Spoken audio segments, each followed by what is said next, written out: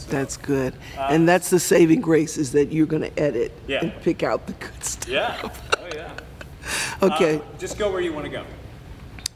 In college, I became known for reading a book, and if it was a good book, I would tell the story. And folks would come to my dorm room and listen to the story. And that's part of how I kept storytelling in my life. I can remember somebody asking me, is that a good book? And I said, yeah. And they said, when are you going to tell the story? That's the first time it dawned on me, because I had done it when people visit me and I go, oh, this book is good. And I tell them the story. But when that person said to me, she saw a book in my arms and we're on our way to class. She said, is that a good one? And I go, yeah. She said, when are you going to tell the story? I thought, wow. But I did not come to storytelling as a professional.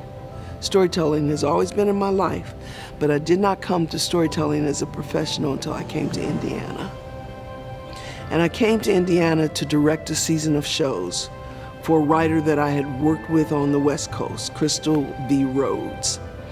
And I had brought my son, and I was looking for something to do, and I read in the paper the Hoosier Storytelling Festival. This is the first time I'd ever heard of storytelling as an art in an arena like that. So I said, I wonder what that is. And I took my son, we had a picnic, lunch, and we sat and watched storytellers from all over the country get up on stage. And I nudged my son and said, I do that. He said, yeah, Mommy, you too. And that's how I found my way to storytelling as a professional. I found out who put that festival on, and I went to them and I said, I'm new in town, because I had not been here a year, just several months. I'm new in town and I'm a storyteller. And they told me where they gathered, and I made my way to my heart's delight. That is when I found out what artist I am. Because no matter what I do, I write plays, I direct plays, I act. Storytelling is the mother of theater. And it is at the center of what I do. Everything else springs from that.